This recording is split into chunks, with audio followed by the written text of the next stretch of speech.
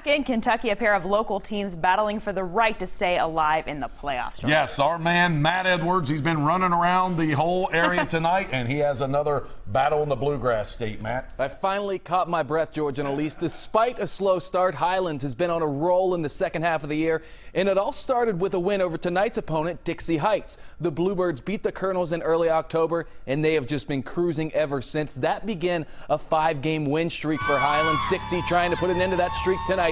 First quarter, Highlands' Nick Kendall just a bulldozing down the field. Pinballs outside.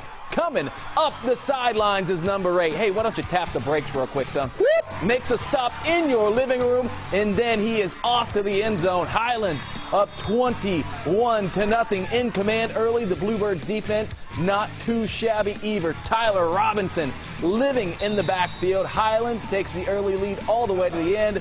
52-21 the final.